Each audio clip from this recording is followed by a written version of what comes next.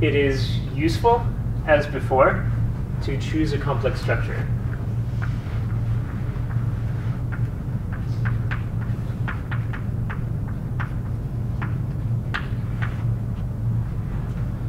Well, when we'd like to put a complex structure on Y, complex structures on Y come or can be induced by complex structures on sigma.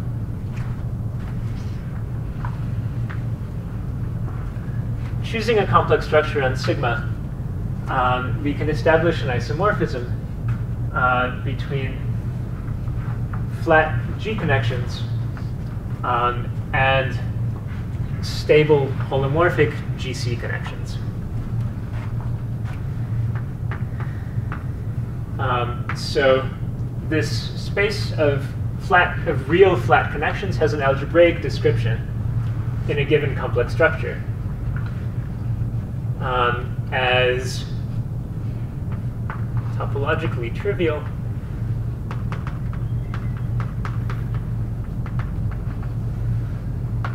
stable holomorphic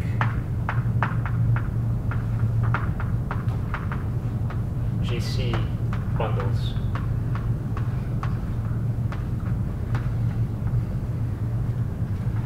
On sigma.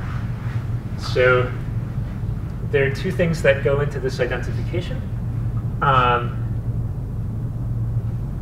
Roughly what one does is to take the connection along sigma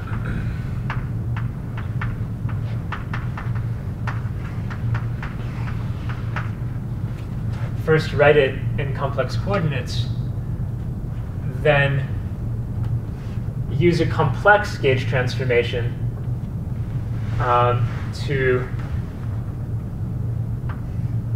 go to a gauge where the AZ part is 0. Then that leaves an AZ bar, which goes into the definition of a del bar operator. So del bar A.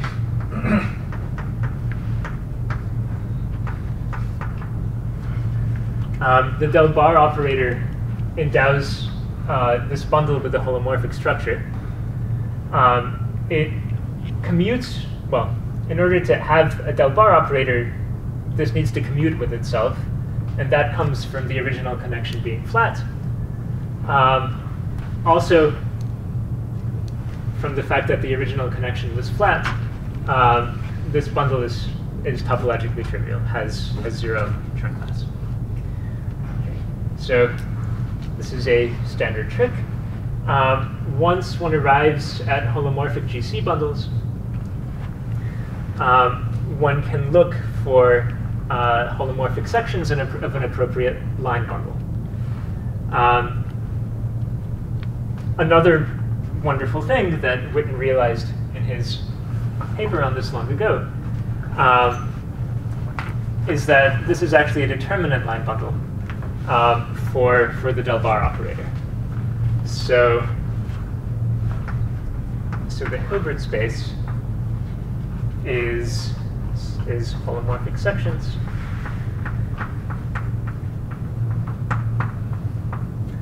of the kth power of some line bundle on Y, where L is such that its first Chern class is this Atiyah bot form, and the bundle whose first Chern class is the Atiyah bot form is precisely the determinant line bundle of the del bar operator.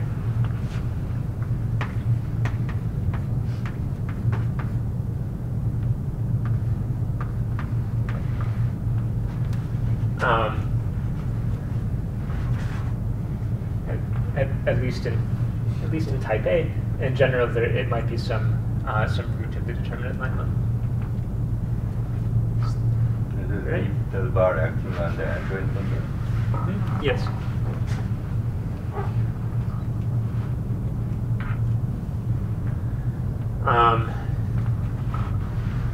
And yeah, then one proceeds. So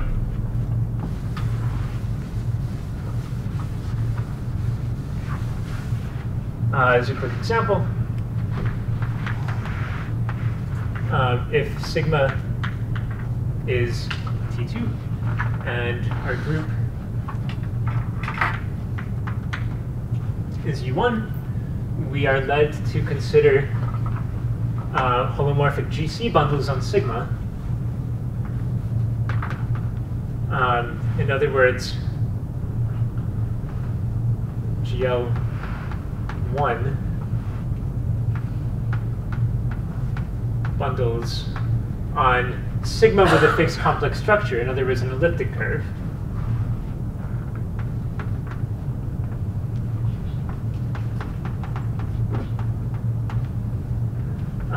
This is the Jacobian. It's itself an elliptic curve.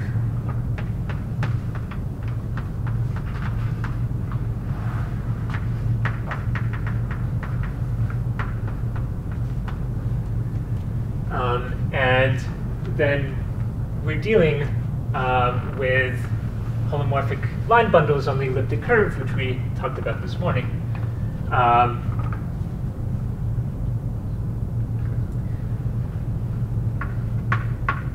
The Hilbert space ends up containing level K.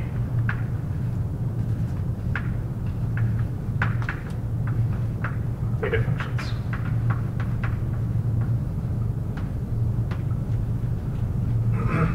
So in the case where sigma is to T2 and the group is U1, the story boils down to quantum mechanics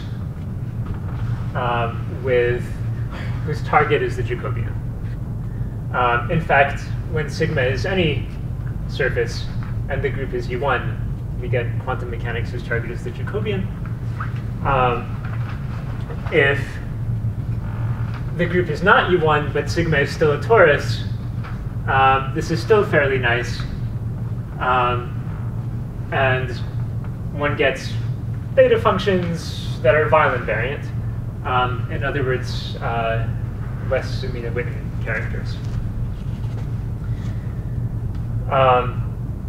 So this identification of the Chern-Simons-Hilbert space with sections of the determinant line was the starting point for many, many developments. So it allowed Witten to connect Chern-Simons theory with conformal field theory and get a modular functor out of Chern-Simons. This definition of the Hilbert space depends on a choice of complex structure on the underlying surface in a locally trivial way. As one applies mapping class transformations to the surface, one gets an action of the mapping class group on the Hilbert space, leading to a modular functor story. It's also the starting point for cutting and gluing in Chern-Simons. So the way partition functions are explicitly computed is by cutting manifolds up into pieces and taking inner products in this in this Hilbert space, which is finite dimensional as long as the group is compact. As a side note, I should say that when the group is not compact, something like SL2C, the space Y is also not compact, and taking holomorphic sections of a line bundle on a non-compact space gives me an infinite dimensional Hilbert space. And that statement is sitting at the root of a lot of the difficulties and features of doing SL2C Chern-Simons theory. If the group is compact, everything is fairly straightforward. Questions? Great. So now let me say a little bit about operators in this theory.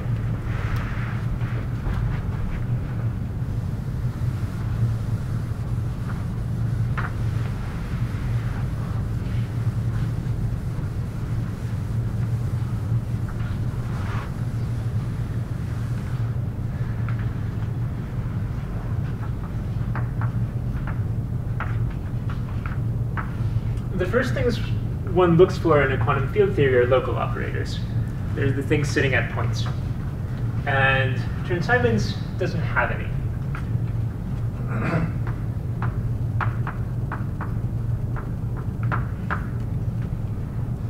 So remember that operators are functions from fields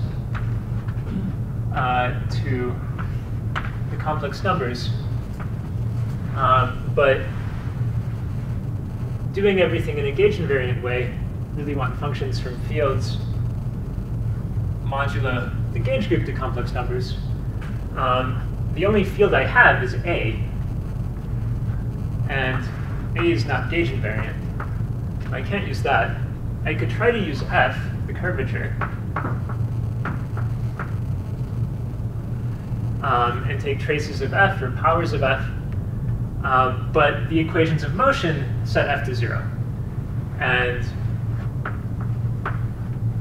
it turns out that these operators also have 0 expectation value. So there's nothing to do locally. Instead, the interesting things in Chern-Simons are line operators. And sorry, just about yes. The 0 expectation value is just the classical limit of the expectation. I mean, one loop approximation or something of the expectation value, right? So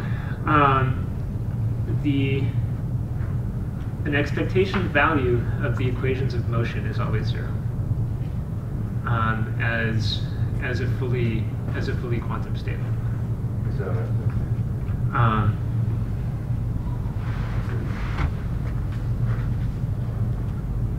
So the equations of motion for some field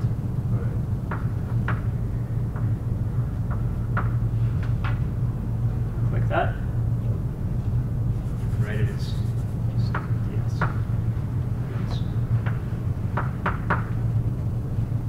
And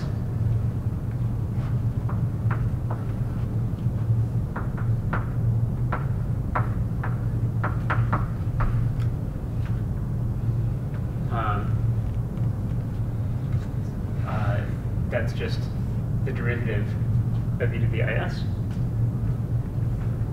Then, as long as one is careful about the boundary conditions, an integral by parts sends that to 0. So, so the expectation value of an equation of motion is always 0. But is this the same as saying that the trace of that expectation value is 0? Yes. Well, in fact, so I'm doing trace just because I want something gauge invariant and not abelian theories. But yes, because ds dA in Chern-Simons is F. I see.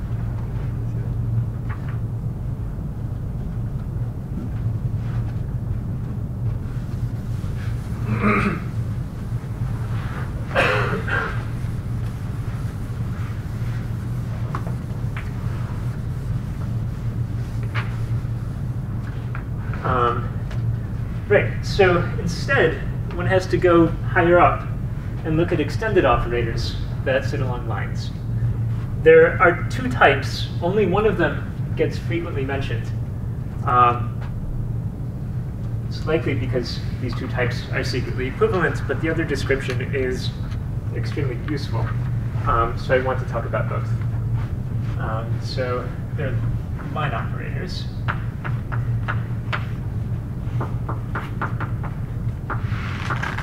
The first type involves Wilson lines.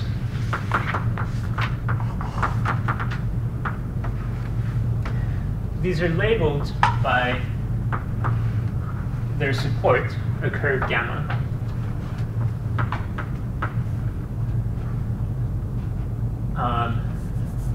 Closed oriented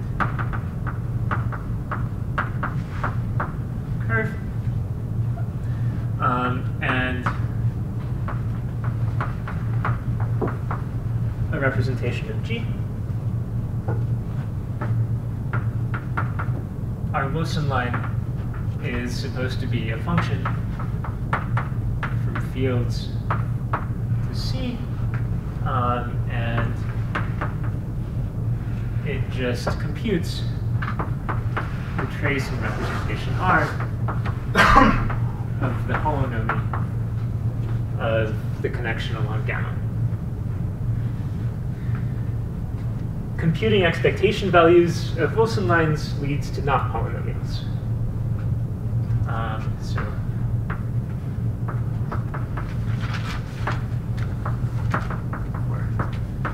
Link polynomials.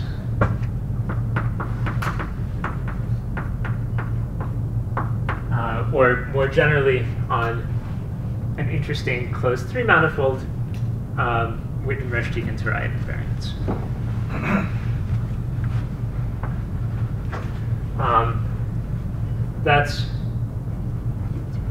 That's an old story that can be looked up in many places, including Witten's original paper. But there's another way to think about this. So there's another type of line operator, namely the vortex lines.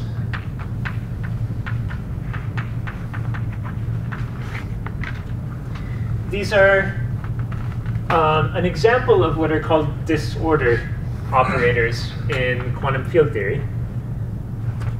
Let me explain how these are defined. So again, we'll choose a closed-oriented curve in M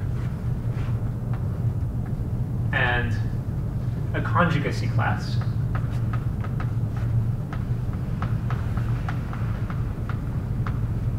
In the group. Then we want to construct a vortex operator, V gamma C. We are going to define it by a prescription for computing its expectation value, which is the only thing one needs with operators. So this isn't really a function. It's not an operator of the type we had before, a function from fields to C. However, it behaves the same way inside correlators. So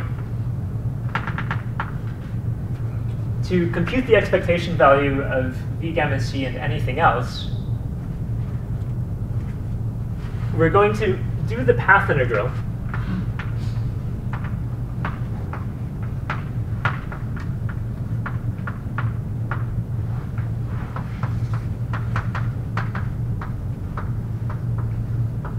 on the 3 manifold with the curve gamma removed,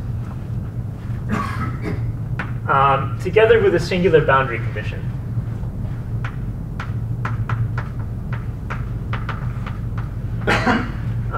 And if this is my curve gamma, the boundary condition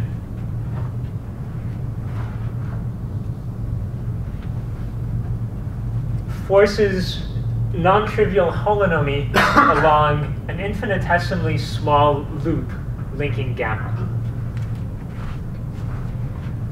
So it's a boundary condition forcing the holonomy along this linking curve, call it eta,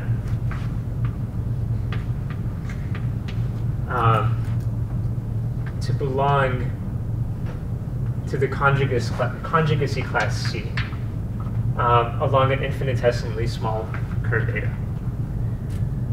What's gamma again? Sorry?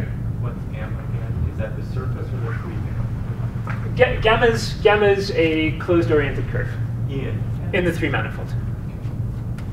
This depends, Oh, sorry. this depends on the eta. Is what? It depends on the eta. No. The eta. Sorry. Eta is any.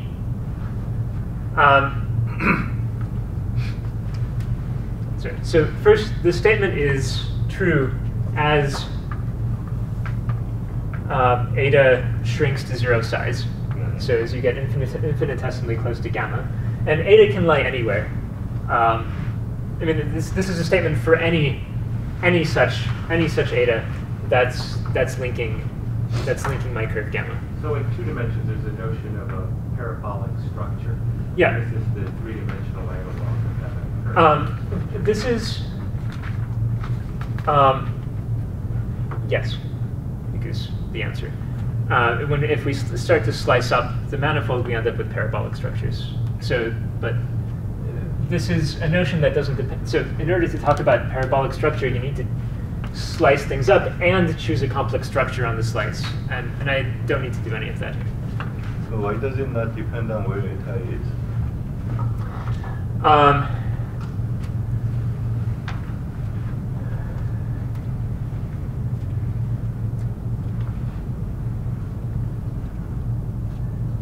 Trying to. So the statement a priori is that the definition of this operator is for any eta. For any such curve, this condition has to hold. I see. Given a classical solution, which is a flat connection, then of course by conjugacy it won't matter. But and so the condition has to be compatible with classical solutions, and it is. In particular, that's why I chose a conjugacy class over here. But I should write explicitly for any such eta.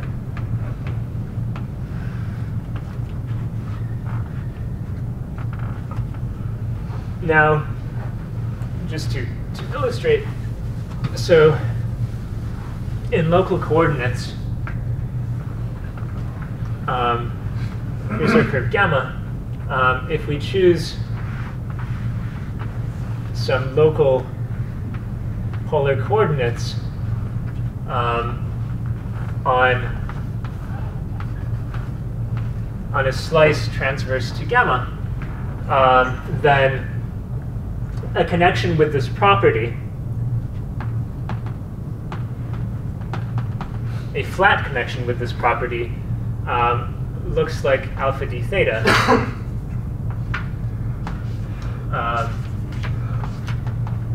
where e to the alpha is an element of the conjugacy class. And this may not, I told you this was a singular boundary condition, this may not look singular. It is, because d theta is singular at the position of the line. If we compute the curvature, that's alpha times a delta function 2 form on gamma, the Poincare dual of gamma. Okay.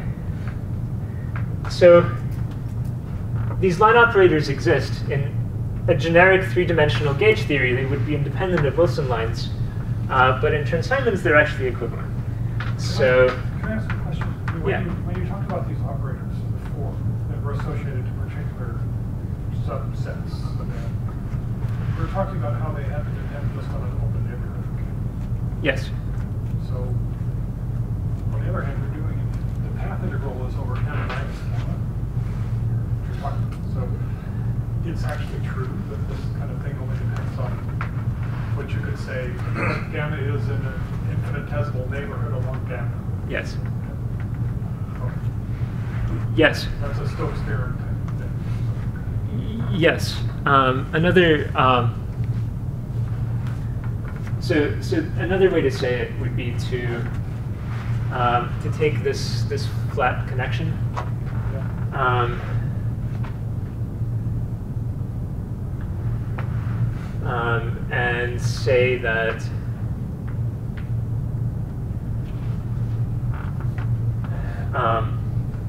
I don't need to cut anything out. I can do the path integral over connections that are finitely far away from this one. So in introducing sort of a singular profile to begin with, and then integrating on deformations away from that singular profile is the same thing.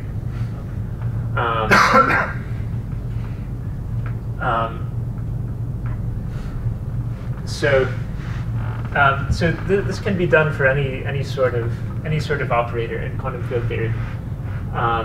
There are these two different sorts of definitions. Either it's a function from fields to the complex numbers supported in the neighborhood of a particular locus, or you specify that fields have to have a singularity on a particular locus. But then, as you said, always you only get an expectation value here. It's not actually the expectation value of a classical observable, right? The lovely thing is that including in this quantum field theory, there are all sorts of dualities that relate operators of one type to operators of the other, which then makes it incredibly natural to include both. In fact, you're in a sense forced to think about both.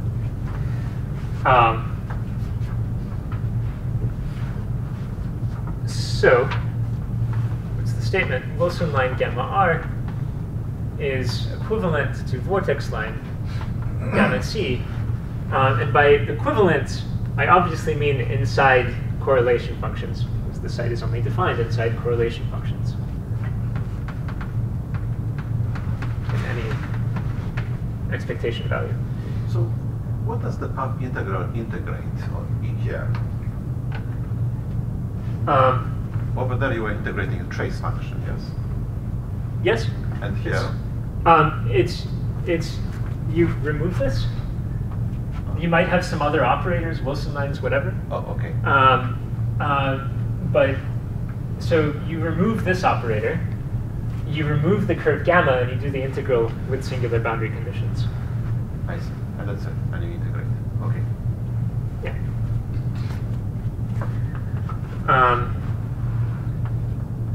To relate the representation in the conjugacy class, if you are familiar with Borel-V-Bot, you use that.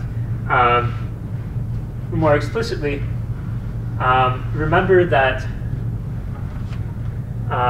reps come from quantizing coadjoint orbits.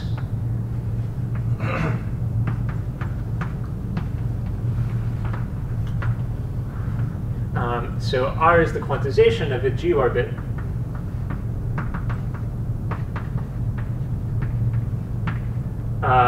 through some weight.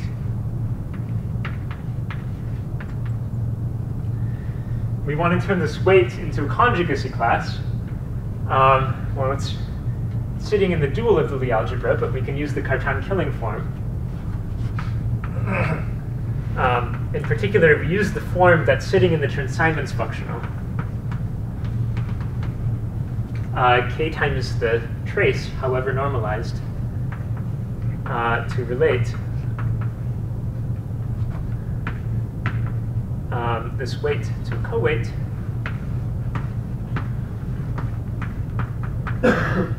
And then the conjugacy class is just e to the co-weight.